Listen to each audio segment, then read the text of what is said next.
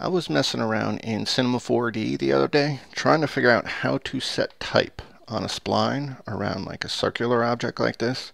Kind of how you would do it in Illustrator, setting type on a path. And I figured out a way to do it with MoGraph's MoText and the spline effector. Now I'm not sure which version they introduced the spline effector in, so you may or may not have it. But if you do, this is how you would do it. Now this is just a tube primitive, and 200 on the outside, 125 on the inside, and I did, I believe, like a 3 rounding there. And all I did was pull all the points on the inside up 20 to give it that slope like that. And I'll show you why in a second, why I did that slope. So you're going to need a MoText. And for the text, I'll just say rounding. And going to have to change the font because I can't stand that font. There we go. Now the height is obviously ridiculous, so I'll have to change this to, I believe 35 worked. And I'll align it to the middle. And since the back of this type is going to be sitting on this tube object, you're going to want to use a negative depth so that you're still able to extrude it however much you want. I'm going to keep it at a really low one for the moment. And I'm going to need a spline to run this MoType around. So I'm going to use, for this, a circle spline. And I'm going to change the plane to XZ. And the radius somewhere around there. And I'm going to have to bring it up so that it's sitting along my tube there. I'll probably have to adjust that later. Alright, so now I have my MoType and my spline, and I will select my MoText object and go into MoGraph's effectors and apply a spline effector. And obviously it does absolutely 0, and that's because it requires you to give it a spline. So I will put the circle in the spline field, and voila, it affects it. But obviously it's not doing exactly what we want it to do. So I messed with this a couple times, and there are actually 2 different ways to do this, but this is the way to do it if you want to retain the font's kerning and spacing. Change the mode to relative, and that's literally it.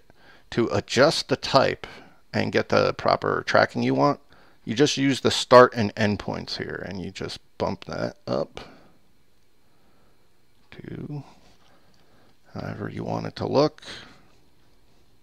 That's fine. Let me turn my tube back on here.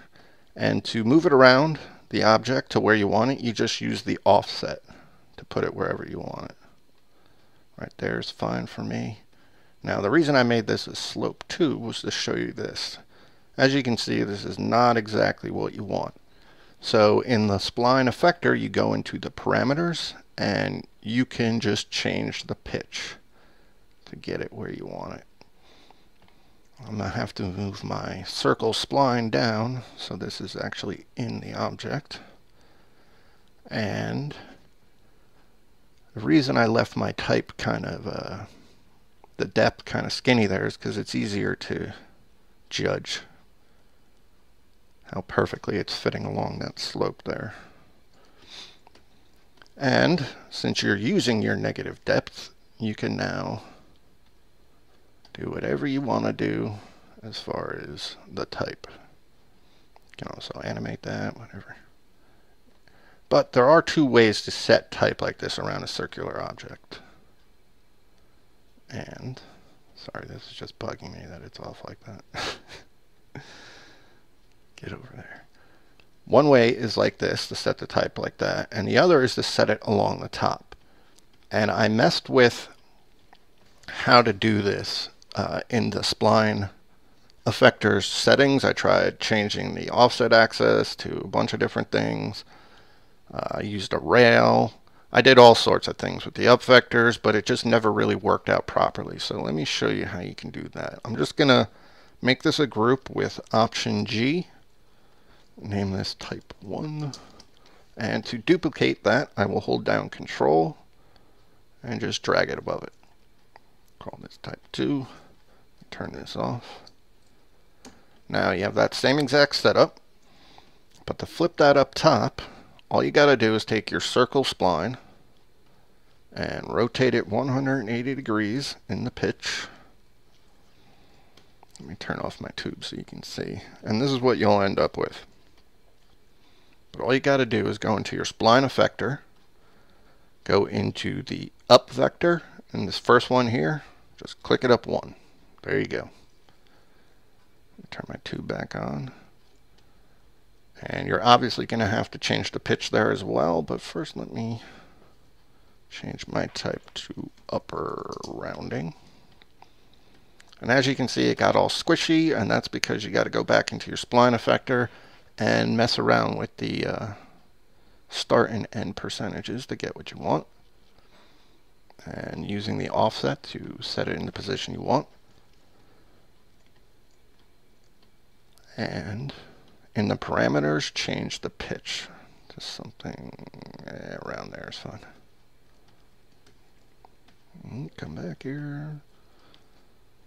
And that's it. That's all you got to do for the bottom, for the top. And you can obviously change the font and the type, but you have to adjust the start and end points. And now that it's all set up with the MoType and the spline effector, you can do all sorts of different things with it. So that's how you set type on a spline in Cinema 4D.